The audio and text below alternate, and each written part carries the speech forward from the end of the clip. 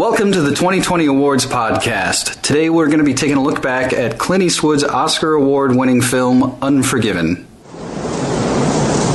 I ain't gonna never breathe again, ever. How he's dead. And the other one, too. All on account of pulling the trigger. It's a hell of a thing, killing a man. Take away all he's got and all he's ever gonna have.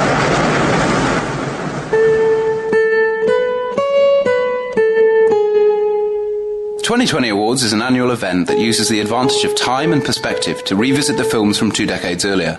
With the benefit of hindsight, a voting body of film industry professionals from around the world elects either new or previous nominees and hosts a live awards ceremony designed to both honour and offer new perspective on the impact of this body of work on cinema itself and its influence on our culture. Hi, I'm Kris Kristensen, president and co-founder of the 2020 Awards, and I'll also be your host for today's podcast. We have a very special guest with us today, filmmaker and author Brian McDonald. Brian is one of my oldest and dearest friends. Isn't that right, Brian? That's totally true. Yeah. We've collaborated on a number of projects together, including his award-winning short film Whiteface, and we wrote and produced a feature film together called Inheritance. But more recently, Brian has broken out on his own, breaking away from me. I don't know what made you want to do that, but anyway, Brian has actually recently been working as a story consultant at Pixar and Disney after the success of your 2 books on storytelling, Invisible Ink and The Golden Theme, both of which are available at Amazon, and they're fantastic books, and I encourage anybody who cares about story at all to pick up a copy of both. We're also joined today by 2020 Awards Vice President Daniel J. Cork, Esquire. How you doing? And our producer and engineer, Lee Christopherson, here at Wonderbread Studios. Hey, thanks for coming by, guys. If you're a film industry professional and would like to join the voting syndicate, please contact us through our website, which is 2020awards.org. That is 2020awards.org. And let's get on with the show. So why don't we recap the movie? Danny, what do you got for us? Ask me to do this? Yeah, you got to do something. Clint Eastwood is a retired gunman in the Old West who finds himself lured back into the business when a prostitute is cut up by a couple of cowboys who find a bounty placed on their heads. So, Brian, had you seen this before? I had seen it when it came out, not in the theater, but I saw it when it came out on the VHS. Oh. Yeah, so, and that's, yeah, so I saw it when it was new, basically. Yeah. And what was your recollection of it? I remembered almost nothing. Yeah. Except I was building a house. That's all I remember from the movie. Yeah. I remembered nothing else, really.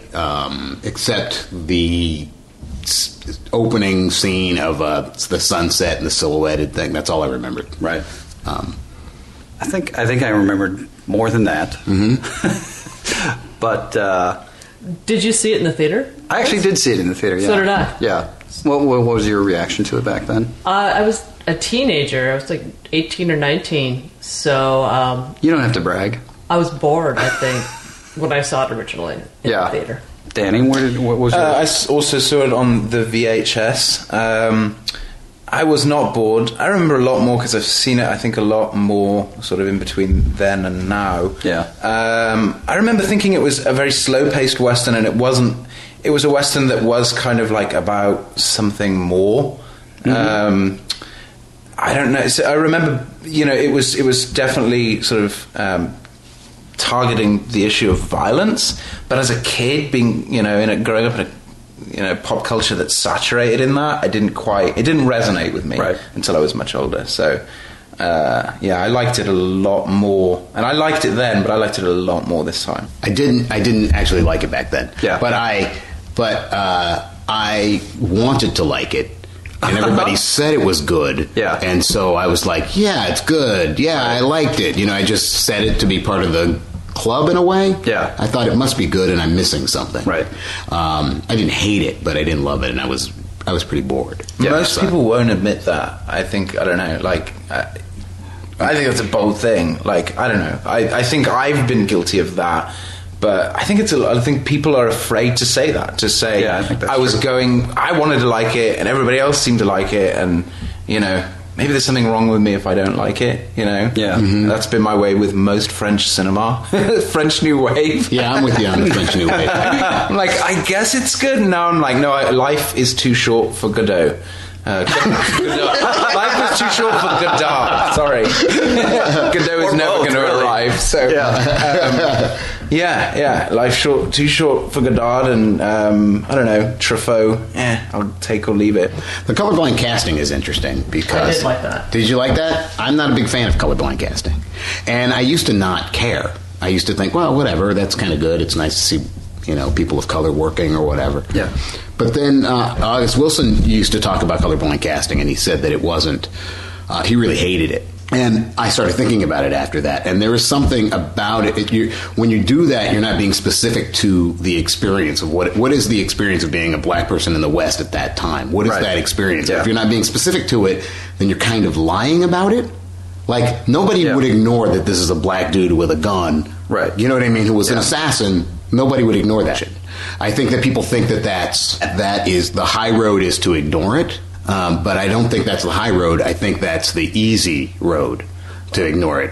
Because being, I mean, I don't want to get into this whole thing, but being a person of color gives you a perspective that you can't get away from. It's annoying when they ignore it. It's even more annoying when, and I'm going to cite two examples, The Patriot and the show Hell on Wheels, where the protagonist, the producers seem to be so concerned with this character being likable that they say they paid their slaves or they paid their workers. Oh, right. That one drives me crazy. That one drives me crazy. It's like, why can't, I mean, and there are movies that, I mean, I think, trying to think of movies like Master and Commander maybe, which sort of didn't disregard the class system or how people of, you know, different races were considered by sort of the Admiralty at the time. They don't shy away from that yet. You know, it's too. I think they're so worried about what the audience is going to think.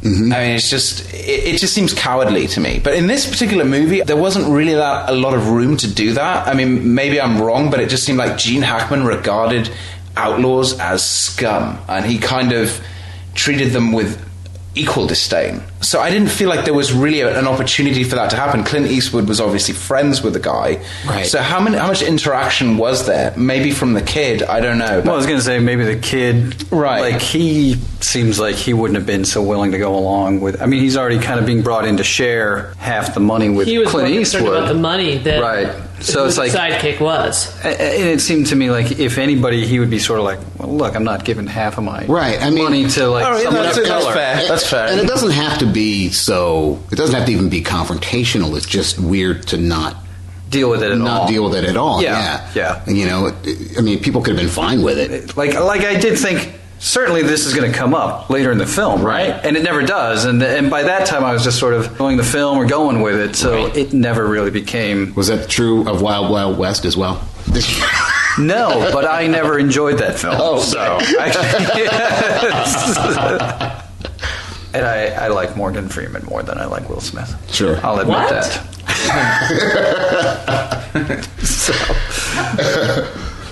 Brian, you mentioned that, I don't know if you were saying that, I mean, we were talking about the Emperor Has No Clothes syndrome. Yeah. Do you think that applies to this film? Well, you know, I don't think I've ever liked a Clint Eastwood movie, a movie that he's directed. And I often want him to cut. Like, I'm watching, I go, you can cut now. You can cut now. You can cut now. They're always way longer than they need to be. Having said that, this is my favorite of his movies. I feel like it's less like that. So I don't get it. I don't get the appeal. I don't know why people think he's good. I don't get it. I never have, and I tried to. Like I said, I tried to play along with everybody and go, yeah, it's good. But at the same time, I was like, I don't think I believe that, you know. But I'm often the guy who doesn't like things, and so sometimes I get tired of being that guy. I don't think he's... What's that like? I don't. Yeah. Let's draw a distinction between the film having the Emperor Has No Clothes and Clint Eastwood being the Emperor, you know. Oh, okay, right, yeah. Yeah, I think that, the Emperor himself, I think, is buck naked. I mean, not, you know what? He's wearing the Speedos. He's not completely butt naked. We do everything we can in this analogy. He's okay, but I don't think he's great, and I don't know where that's coming from. There seems to be something with critics: if something is slow enough and ponderous enough, then it must be good or it must be smart. They do that a lot. Maybe in an era of very flashy, fast-paced Michael Bay. I think that's always been. That's always been true. Yeah. The slower, the more boring, the more intelligent it's supposed to be or it's perceived to be, and not just slow and boring. I don't know why that is. Think of Godard. I think you'll get what he's saying. I don't know. Maybe we should get into why we like it then, and why because I'll make my case for it, and okay. I think it's a really good Western. I think it's a really good movie. I think it's the last. For me, what makes it so good is it seems like the last chapter in the great book of Westerns, and I've always felt like every Western that's come out since it's just kind of gone with a whimper, because I thought it was kind of dismantling everything that we've been sort of taught about the American West, the mythology of the American West, and it kind of turns it on its head in this very revisionist, and I mean that not in a pejorative way, like a kind of taking all those John Wayne ideas, and there's the original Clint Eastwood movies too. Oh yeah, I think he's playing with his own mythology. I think thematically it's very powerful. Now, how it's executed, I think maybe there's some kinks in there. It's maybe a little overlong, but I think the way it plays out, I don't know. I think those themes come across without necessarily banging you over the head with it. I like that the hero is kind of the villain and vice versa. The sheriff is the bad guy, and But is he? I mean... Yeah, well, it's just in it. Well, I think it forces you to ask those questions. Is he really the bad guy? He tried to kind of diffuse the situation. Right, if he were the protagonist, I don't think he would be the bad guy. I think... He's trying to keep order, and he's got this killer coming to town, these killers coming to town. I mean, it's basically by virtue of the fact of the way he handles the thing in the first 10 minutes, I think that he's really villainous. He basically... But isn't that just what the times were? I think that's fair. Yeah, I think you could say that. I don't even think it's just that. I think it actually goes down to, like... One of the things I definitely remember from this movie is my allegiance shifting. The first time I saw it, my allegiance shifting from character to character, going like, oh, I guess this is the hero. Oh, I guess this is the hero.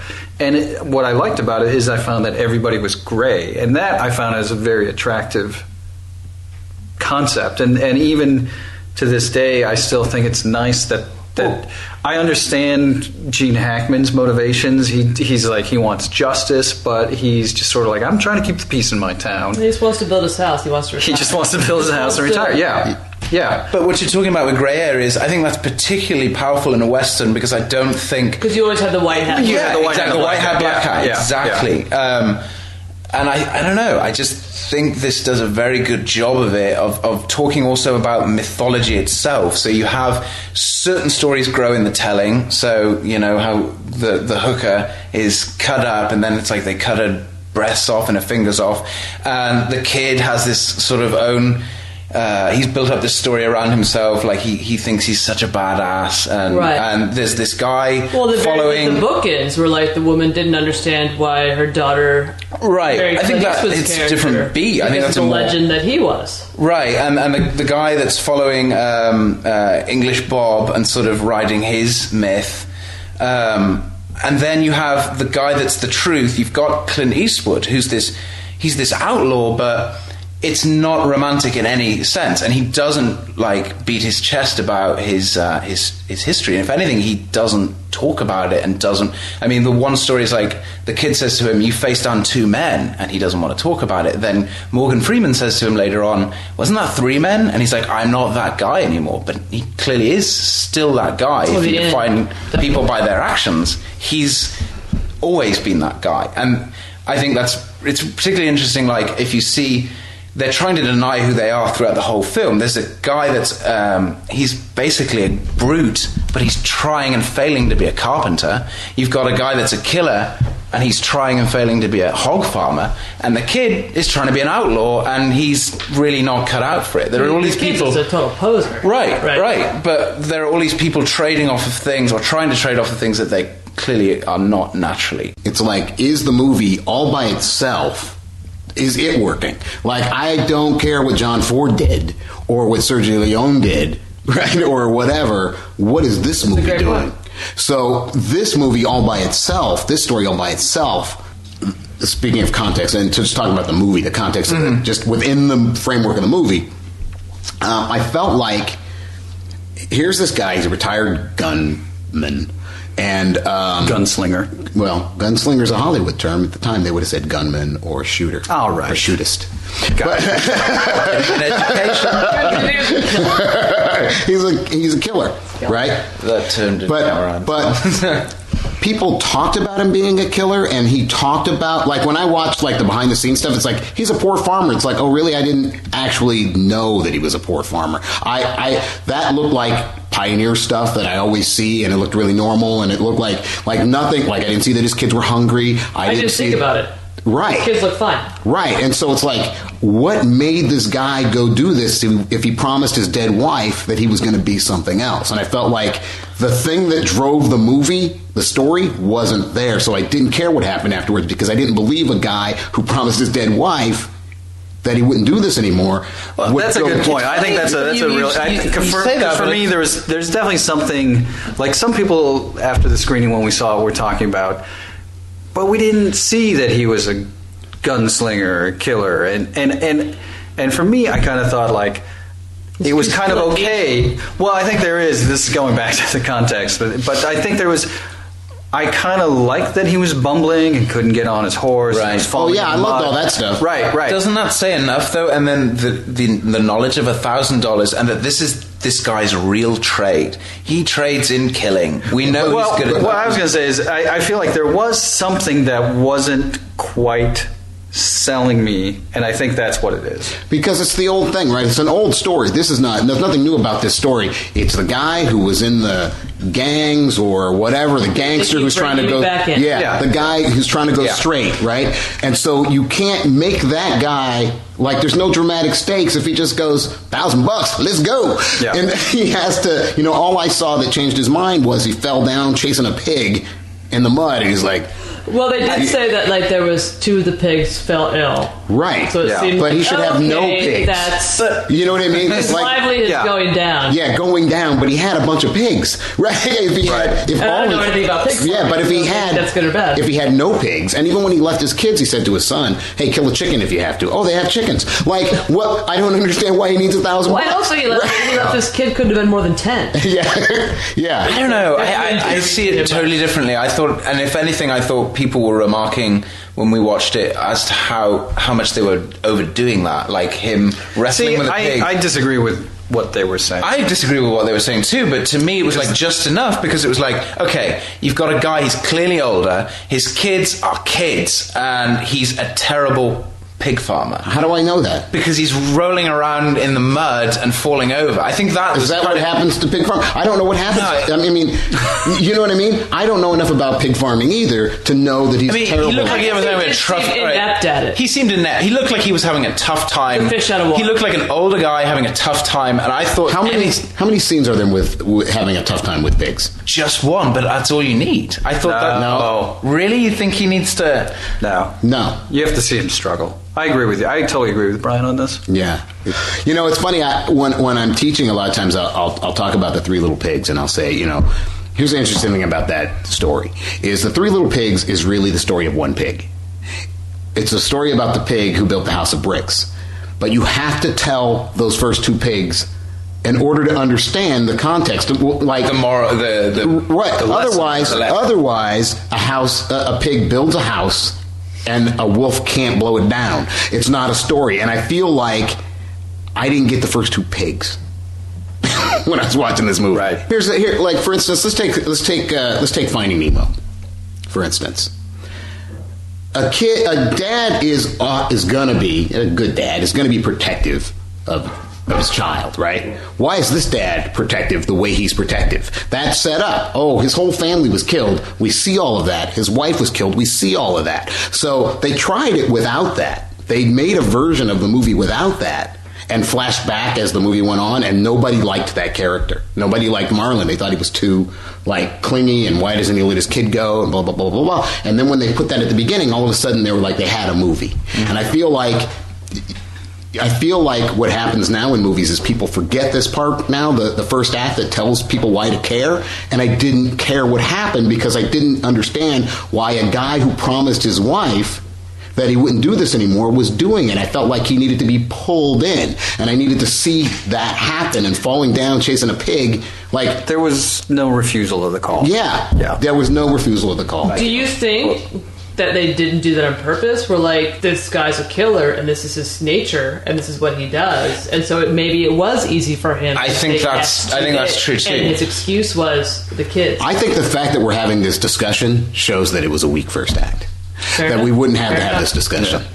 Well, on that note, let's take a break and hear a word from our sponsors. Scarecrow Video is one of the largest independent video stores in the country, located in Seattle's beautiful University District. One of the last remaining brick-and-mortar stores featuring DVDs, VHS, Laserdisc, and Blu-ray. If you can't find a movie at Scarecrow, it hasn't been filmed yet. For more info, visit scarecrowvideo.com. Located in a converted dentist's office, the Grand Illusion is Seattle's classiest, weirdest, and completely volunteer-operated cinema, screening the world's finest art house, foreign, and revival films. Located in the University District, right across from the Jack in the Box. For more info, visit grandillusioncinema.org.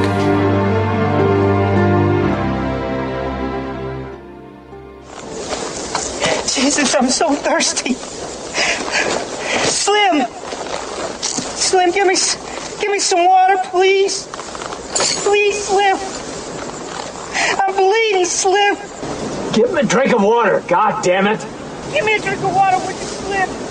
Will you give him a drink of water, for Christ's sake? We ain't gonna shoot. You perceive violence in the Old West and killing in the Old West as an outlaw killed a guy, or they're called outlaws. Even the terminology we use. Once they get shot, it's done. Right. There's no aftermath. But the whole any action film, even. Right. But that's new, I think. I don't think that was true in the 50s, or it was true. I think that the best movies, there was always there were consequences for killing people. Right, always, right. But I think really we don't think of, I don't know, we don't. But it was always quick. Do you think of Billy the Kid? Yeah, it was always. There was an emotional consequence, but I think there was.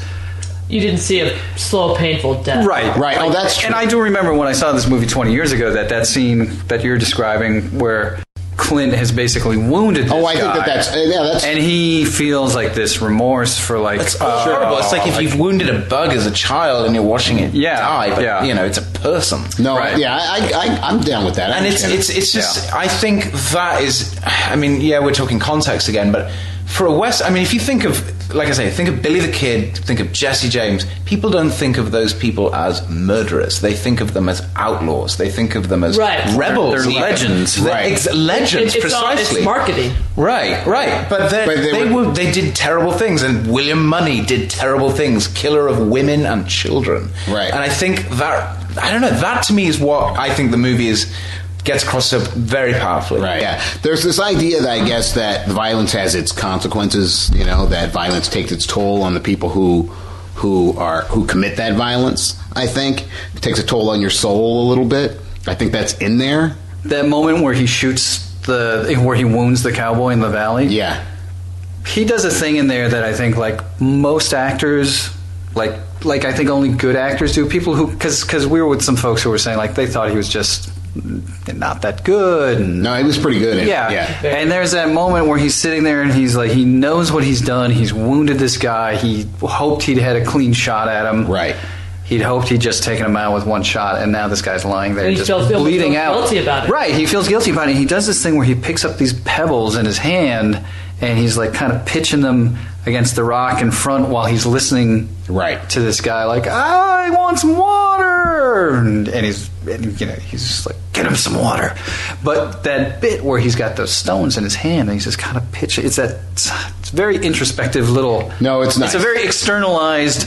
Right, for a guy. Rendition of very something. real. Like, Yeah. Everybody, when you're awkward, you fidget with something. Yeah, exactly. Very relatable. And that to me is like, no, that's a good actor that does No, that stuff was like good. that. That was good. Yeah, we've talked about this before. We talked about it in the husbands and wives discussion about, like, is Woody Allen really is he a good actor, or is he just being Woody Allen? And you can certainly make this argument too here, because it's not, you're never going to, outside of Paint Your Wagon, where Clint Eastwood's singing in a musical, you're not going to see him really doing a lot of, all right, okay, I take this back, because he's also in Every Which Way But Loose, which is a comedy. Right, yeah. But no, he's kind of a one-note guy. I want to talk about Gene Hackman. Oh, Yeah. First of all, okay, Gene Hackman is, he's always good. Everybody knows Gene Hackman's a good actor, but he doesn't get the accolades of some actors that are a little bit more showy. Like Pacino can be really showy, and people go, wow, really? Yeah. No. He never plays those parts that will get him the Oscar, like, I'm the gay guy, right. I'm the crippled guy, right. I'm the retarded guy. Yeah. He's like the guy. Right, and he's so good at playing a regular guy. Yeah, and when he's talking about how gunfights really work and all that stuff, and he's talking about the duck.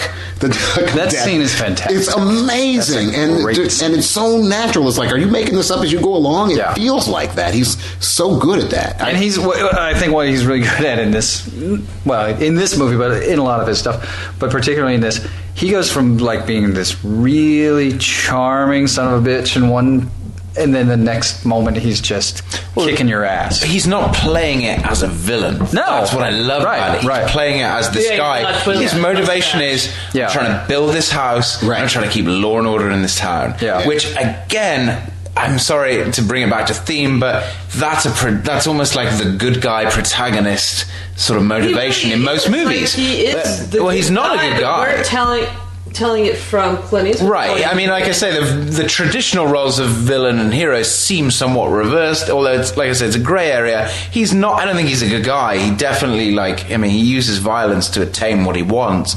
But he has to, right? Not necessarily. But it's always sort of for the greater good of the community. Right. His motivation is... he makes are to hopefully not cause more problems. Right. His motivation is somewhat, ostensibly noble, but the way he carries it out is, like, ferociously violent. But that's what just going back to his performance, that's what I love about it, is he's just playing it as... this is my character, this is what I want, and this is how I'm going to get it. And the means are what make him somewhat villainous. Why do you think, like, when the prostitutes are like, are you going to whip this guy? And then he says, no, they can, give you a pony or whatever it was. Why do you think he didn't whip those guys? Because I think they didn't address the theme there. It felt to me like he went, these guys are just having fun, whatever, blah, blah, blah, blah, blah. But if the theme is about violence, maybe creating more violence, I can see a guy going, that's not going to help. I know you think that's going to help. Right. But that's just going to cause more violence. I think his thing was, it seemed like it was a bigger sacrifice. Like, these guys could take a beating and go on with their lives, or they're really going to pay for this crime by, like, giving up horses and giving up money and really paying out of their pocket. But that doesn't seem like it's thematically... I see what you're saying. You're saying that's inconsistent with my sort of thesis that he's the guy that uses violence as a means to get what he wants. Right. And yet, in this circumstance, he's just basically talking about property rights and things like that. Right. Now, that makes sense. I think that's sound. What you're saying that totally makes sense. So here's the thing that I think is interesting, because I watched it and I was like, okay, he was good in it. The way you talk about it, it does make me kind of reevaluate that, because it's like, well, the guy, he does not want to showboat. The line you said that you remembered, that's the one I've always remembered for all of these years. It's just, I was building a house, which is just the most brilliant, like, thing to say before you die. Yeah. That's like one I of the don't best know lines why. It's so it's so good, and it's like it's just such a okay. I wasn't expecting that on one front, and on another, it's just like he's saying I'm building something, I'm doing something. Well, this isn't right. I shouldn't die now. Well, and there is something. I mean, there's that John Lennon thing where he says that life is what happens when you're making other plans, but death is also what happens when you're making other plans. Exactly. And when one of my best friends died, at his funeral, he was finally like sort of reconciling with his ex-wife, and they were becoming friends. And at his funeral, like we were putting him in the ground, and his ex-wife said, "We were supposed to go to the movies today." Like the idea that you would have plans, right? Boom. Yeah. Even if those plans are somewhat mundane, that gives it so much gravitas. Even more. If you were to say, I was supposed to be president. Whatever. But so I don't know, maybe this is something we can sort of see that maybe the script isn't like, I don't know. To me, it's like those things. Is like the details are maybe more impressive than the structure. Is that fair to say? Do you see what I'm getting at? Like the details to me are very rich in this theme, and it's very kind of like it's very well drawn. But well, it's one of my favorite quotes about writing a story is that it's not the pearls that make the necklace, it's the string. And I feel like Unforgiven is a lot of very beautiful pearls. Wow, what a beautiful pearl. Wow, what a beautiful pearl. But it doesn't make a necklace. That's the way I feel about it. But there are beautiful pearls in it. And I feel like that's normal now. Beautiful pearls. It's a lot of scenes that people put together and they go, well, if you put a lot of scenes together, it will make a good movie. It's like, not really. It makes a lot of good scenes and people talk about the scenes. Yeah. It's not cohesive. It's not a piece. Yeah. But at least these beautiful pearls are like, I don't know. I mean, they're gorgeous. I think that's a brilliant analogy, but they're also of the same type. They might not string together. Do you see what I'm saying? This movie, like a Tarantino movie, is sometimes I'm thinking of that too. It's like, oh wow, that dialogue's great in that scene and it's really interesting, but it doesn't relate to this pearl or that pearl. Right. This movie, the pearls relate, maybe. Come on, like the theme they're the is same size, kind of. The theme is consistent. I think the theme is consistent. I don't know if the theme is consistent. I don't either. Really? I think the whole thing is about the mythology. But that's the thing. But that's what I'm saying is I feel like there's dashes of a bunch of. But that just makes it. I don't think it's just you. I think you're talking about it in the sort of way of these other things are distracting. Like, and I don't want to know what it's about. I think it knows what it's about. It's about the mythology of the West. I disagree because I think having watched the behind the scenes stuff. Oh, that's behind the scene. Okay, sorry. Oh! Now being out of context is bad. Okay. Well, it was made by who? Finish your point. No, behind the scenes stuff. Every person in there was like, yeah, it wasn't really supposed to be about violence, but it became that as we were making it, and it's like that's never like okay, a really. But Casablanca, how many rewrites did that have? How many times did that change in the making? Many times. It's still a classic movie, right? So I don't think better we can writers judge, but we can't judge the movie based on like what it became. As to what it was when it was, Doesn't intent mean something? Yeah, it does mean something, but I think for the purposes of we're talking about a finished product, right? What do you think it's about? I think it's about the mythology of the West. What about the mythology? I think it's saying the mythology of the West that is not true, and the mythology of the West at the time was not. I mean, it's about truth and lies. So why is it necessary? If that's the theme, why is it necessary that this guy get pulled back into a life? Because that's just the vehicle to tell that story. I think that's no. That's unfocused. You don't. If that's your theme, then your vehicle in should be that. I wonder if it's about being true to your own nature. I felt like he was living a false life. That was actually another one I wanted to say. He was living a false life, being married, having the children, not being who he was. And as soon as he had the opportunity to go out and be the gunslinger, the murderer again, he did it. And he fought it along the way, but then at the end he just massacred everybody, and he didn't have to. That sounds like, hey, that would be great to know in the first act. Like, that sounds like what is missing for me. And I think, like, there is a certain amount of suspense that they almost can kind of coast on, because it's like, well, we know he's Clint Eastwood, so we know he's going to eventually, like, do some ass kicking. He's not right. Die. Yeah. And so it's the same thing. When is he going to turn into this guy? Right? It's the same thing. It's like, but make me feel like Oh, he didn't do it there. Like in this movie, it seemed like, because you were kind of playing like, oh, okay, he's the hero and he's the good guy, and yeah, he shot that guy, but he felt bad about it. You wanted to give him water, but then at the end, oh, you're going to be so good. You're going to let these guys live. You're going to, you're going to be a better man. You're not going to do it for the money. And just like, no, you killed them all. Okay, that seemed more true to who he is. But that's what I was going to say. Is like that makes me go like, so what was the point of all of this? Yeah, if you can't run away from who you are. Which I think is a great theme. It is. That's a fantastic theme, and I think it's a... But then I want to see that struggle more in the beginning. Yeah. 20 years ago, Unforgiven won Best Picture, Best Director, Best Supporting Actor, Best Editing. What do you think? Did it deserve that? Has it stood the test of time? I think it would probably get some of those things again if it came out tomorrow. Well, you're a syndicate member. Yeah. Do you think you'll be writing its name down as a nominee? I'm not sure. I'm going to have to look at everything. I don't know. Gene Hackman for sure. Yep. And probably art direction, costume, and makeup, which I thought were amazing. Yeah. I think it's probably just as good a movie now as it was. I don't think it's lost anything. Right. But I was sort of 50, like right in the middle then, and I'm right in the middle now. Like, right. So if people like it, I go, yeah, okay. And if people hate it, I go, yeah, all right. Right, if they made that movie today, it wouldn't be any different. No, it wouldn't be any different. It would have probably been the same actors. Probably. Even, right? Yeah, yeah, it could be. And your closing thoughts? I think the movie stood the test of time. I think, again, I feel like every Western that's been made feels like a bum note. I thought this was the bookend to the American Western. I think everything that's been done since has been very heavily stylized. I enjoyed it more this last time I saw it, more than I've ever enjoyed it. I think Clint is a high contender for Best Actor. It's funny on screenplay, I think thematically it's a very rich film, but whether or not the story is as lean as it could be, so I'm kind of torn there. I don't know, I would like to see Clint get it. I still think that's his best performance, and I think it's an underrated performance. People don't really... Gene Hackman, I think we can all agree on. He's just some kind of crazy genius. He's Gene Hackman. Yeah. So natural. So I have a fun fact about Gene Hackman. All right.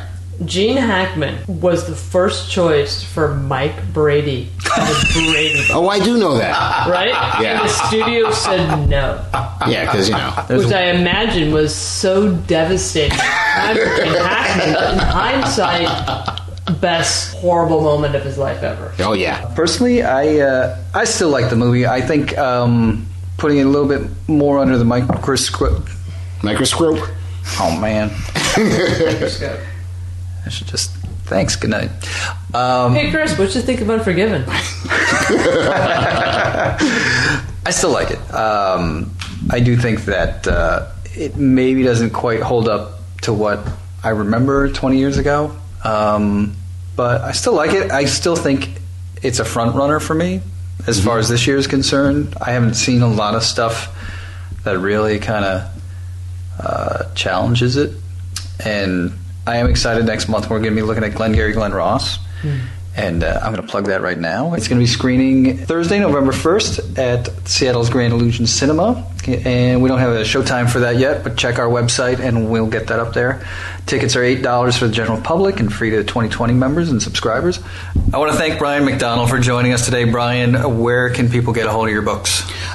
You can get them on Amazon.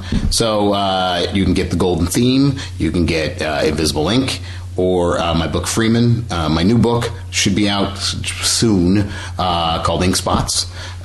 You can get them all on Amazon. Okay, and you've got a great blog that I would encourage serious screenwriters to look at. What's that? The Invisible Ink blog. If you just search for the Invisible Ink blog, you'll find it. It's a blogspot thing, so I can't remember exactly what but it's the Invisible Ink blog. Invisible Ink blog. Anyway, thanks again. I want to thank co-host Danny Cork and Lee for joining us today. And if you're a movie lover and want to support us, you can subscribe to us annually. Your annual subscription gets you into 10 of our monthly For Your Consideration screenings here in Seattle, and a ticket to our annual ceremony in February, plus lots of other perks. It's over $100 value for only $40. And to enroll, just visit us at 2020awards.org and look for the subscriber link. If you have any comments and questions about Glengarry Glen Ross and when you read it on next month's show, we'll send you a 2020 prize. You can find us at 2020awards.org, where we have a list of all of our past winners, along with some photos and video clips of our surrogates, accepting on behalf of the actual winners. On behalf of my co-host Danny Cork and our producer Lee Christopherson here at Wonderbed Studios, thanks for listening, and until next month, remember, it's never too late to start thinking about the past.